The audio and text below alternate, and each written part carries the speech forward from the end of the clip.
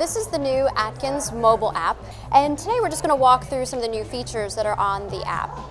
What's nice is for folks that are already online community members on Atkins.com, they can use all their same account information on the app. When you initially log in, you get to see your daily information, so your amount of daily carbs you're allowed to have, your goal weight, and so forth. So as you go through the day, you can search for food.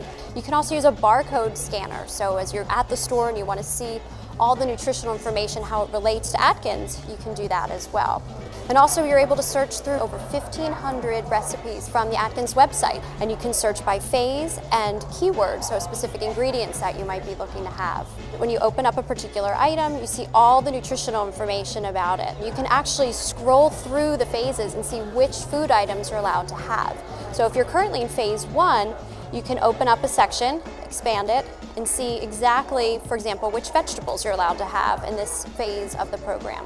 Another neat feature is the dining out, where we have Google Maps embedded into the app, so you can point to your current location and see on the map what restaurants are nearby and choose menu items that will be relevant to the phase that you're on in the Atkins program.